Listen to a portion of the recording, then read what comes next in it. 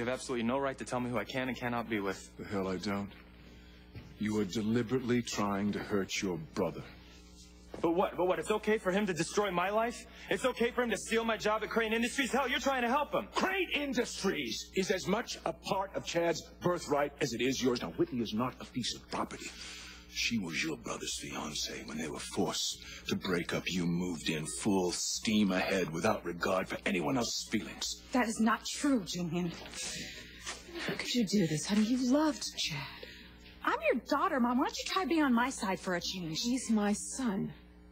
I don't want either one of you to be hurt. Yeah, aren't you a little late for that? Now, you will stay away from Whitney. Like hell I will. You know, the entire time I've been in love with her, I never made a move. And I kept my distance. I acted like a perfect gentleman because I respected her relationship with Chad. I didn't try to break him up. I didn't even let her know how I felt about her. But you were playing her. That is not true, Chad, and you know it. Well, he was always around? Because we were all friends.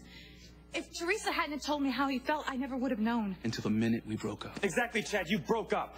Because you found out you were half brother and sister, remember? You have been taking advantage of that because she is upset and she is vulnerable. You have been manipulating her. No, Julian, that's not true.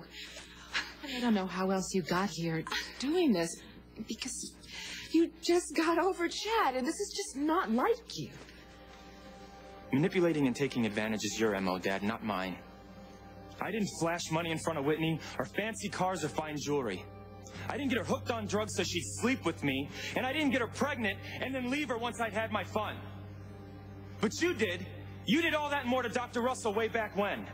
That's how this whole mess got started, and now here you are standing here, all these years later, still not taking responsibility. You're projecting your guilt onto me.